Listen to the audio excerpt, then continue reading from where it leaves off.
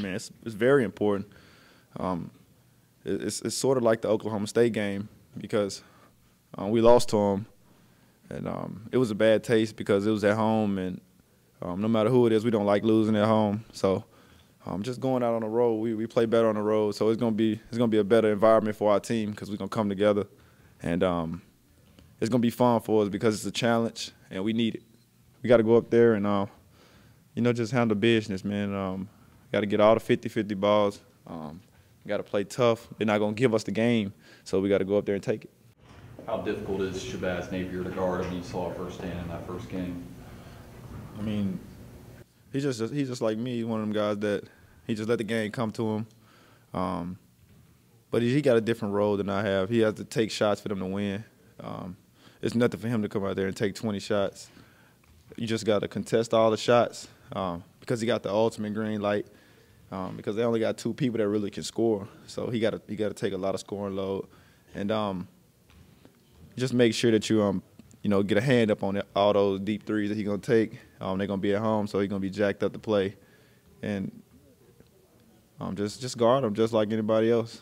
Get underneath him and make him do some things they don't want to do. We're playing UCONN on Saturday, a really good, obviously a really good basketball team.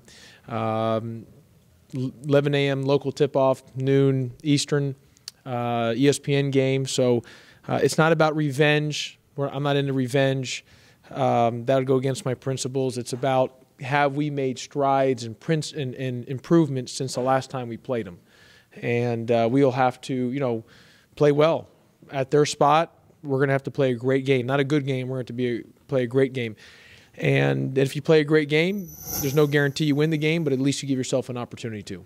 When you look at the tape from that last game, particularly, I guess, the last 5 minutes when they just didn't miss a shot, granted, it's about making shots, yep. But what can you do different maybe defensively? Well, Napier hit a couple shots that we had a couple hands in his face, and he's a big-time player, and Daniels had a great game. And, we had some chances. We had a lot of some breakdowns, which is due to UConn, and they played great, and they played desperation mode is how they played the entire game. They played with their backs against the wall, and they were just really good. And Napier the second half hit some big key shots and made some big plays. And heck, he had a big 3 in the first half with our hand right in his face when we're kind of a little bit on a run, and he's just, we got to do a good job defensively in many areas, Matt. I mean, they were plus 12 on us on the glass. They were 8 of 19 from three-point range. They shot over 50% from the field, over 40% from 3, and plus they were plus 12 on the glass. You're not going to beat a team if they're going to shoot that way or rebound that way. Our saving grace was that we had only 9 turnovers. We took care of the ball.